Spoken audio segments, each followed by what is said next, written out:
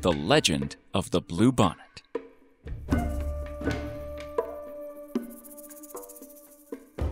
Once upon a time, there was a great famine. There was no rain, day after day, month after month. The land was dying. The animals were dying. The people were dying. The Comanche people suffered a lot. The sight of their dear ones dying left them distraught. Among them lived a little girl named She Who Is All Alone.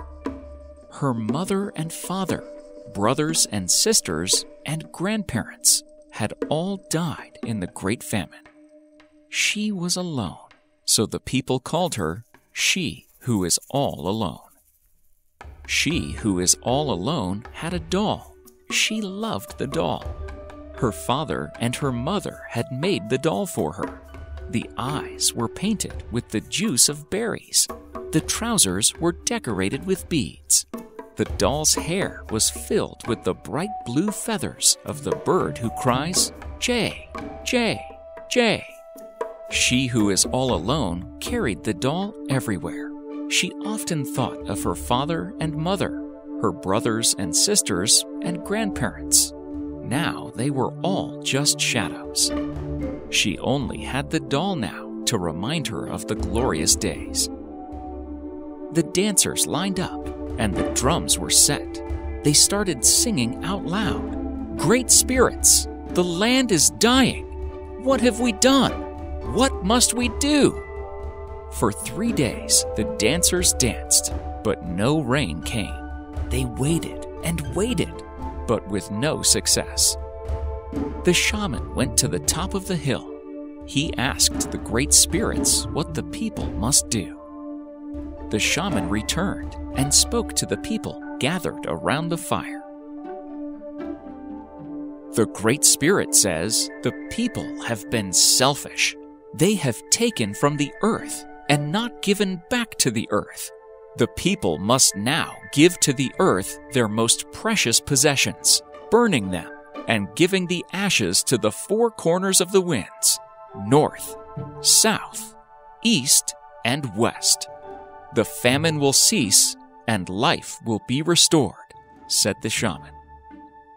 The people sang, Not my new bow, no, no, not my new blanket, no, no. Not my shining knife, no, no. Not my new cooking pot, no, no. Not my silent moccasins, no, no. Not my beaded blouse, no, no. The shaman asked them to think it over, and everyone left. She Who Is All Alone knew that the great spirits wanted her doll. She knew what she must do. She waited until it was dark, took a burning stick from the fire, and climbed to the top of the hill. She reached the place where the great spirits had spoken to the shaman. She gathered the twigs and started a fire. She looked up at the starlit sky and said, "O great spirit, here is my doll. It is all I have. Please accept it." Her eyes filled with tears as she thought of her family. Then she set her favorite doll on fire. She felt the pain of the twisting heat and the sting of the smoke. She watched the flames die. She waited silently beneath the sky of stars until the ashes were cold.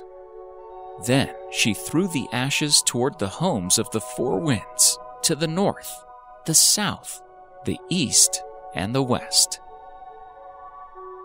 She lay down and fell asleep. In the morning, on waking, she found herself lying on blue flowers, as blue as the bird who sings, Jay, Jay, Jay. The ground was covered with these brilliant flowers where the ashes fell. They were the sign of forgiveness from the great spirits. The people saw the bright blue flowers on the hill and came to see them, and found She Who Is All Alone. And it began to rain, and the people sang and danced, and the grass and leaves grew, and the animals returned. The land lived again. From that day, the little girl was known as the one who loves her people. The Legend of the Bluebonnet.